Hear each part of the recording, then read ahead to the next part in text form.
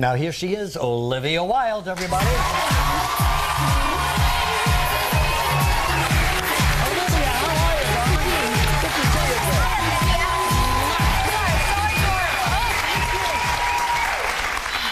Look at Olivia, isn't she beautiful? Gorgeous. Oh, thank You know, you. you've got those eyes, you know what I mean? Just kind of stare you down. Well, to follow Harrison Ford is kind of a... But you just you worked with just him. worked with him. He was just talking about God, you. I love him. Yeah. He's dreamy. Dream.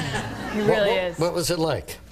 Well, I was so intimidated to begin with, and then he's just such a softie. He's great. And, you know, we're making a cowboy movie, and Harrison is a real cowboy, you know? Right. And so I wanted to prove myself as being tough as the boys. Sure. And I really did that for about 3 months until I fell off my horse. Uh-oh. Really bad fall.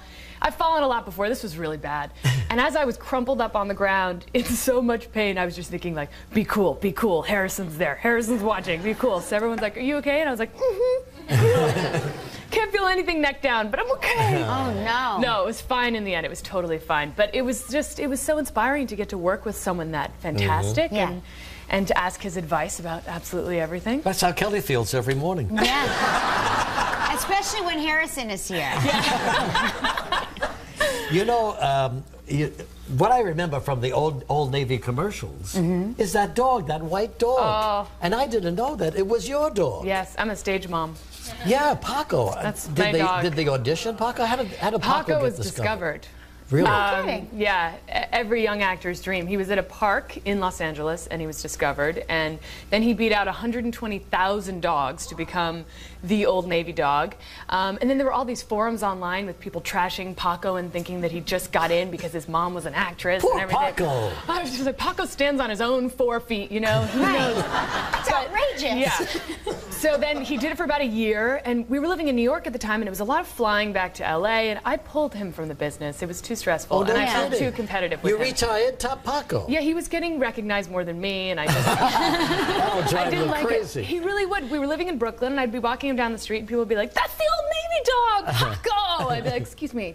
I can list my credits for you if you want." But it was too much for him and me, so I took him out, and I think he's much happier in retirement. Think so? Sure. Yeah. You don't think he misses his old glory days there, huh? Maybe he stares at his poster once He in a while. wanted people to love him for him, Exactly. not for I'm his sure he did. commercials. Exactly. Well, listen, miss, you know, besides House, you're making so many movies lately. Yeah, it's been a good The one year. out in New Mexico with Yeah, Harrison. I did Cowboys and Aliens, and I did one before that called Butter with Jennifer Garner. Wow.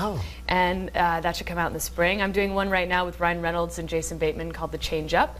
And I have one coming out right now called The Next 3 Days with Russell Crowe and Elizabeth Banks. Yeah. And you just left the set of Tron, too, right? Yes, Tron comes out in December. Very exciting. That's a Olivia, big one. that's about 6 movies that are on their way out to America.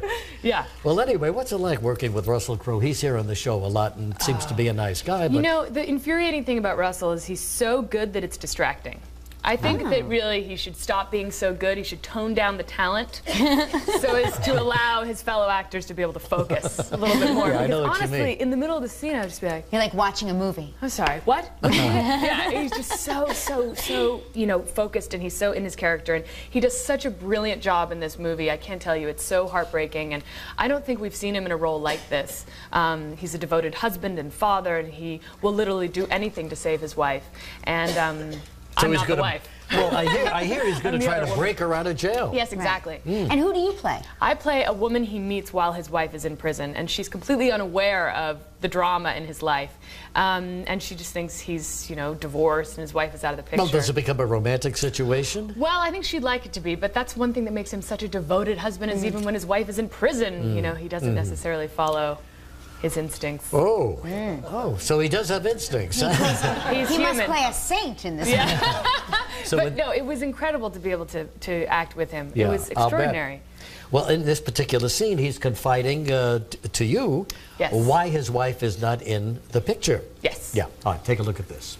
Well, what are you going to do? You can't win them all, Olivia. Yeah. The next 3 days in theaters on Friday, November 19th. Russell Crowe and Olivia Wilde. Thanks, Olivia. Thanks so much. All right, BFF.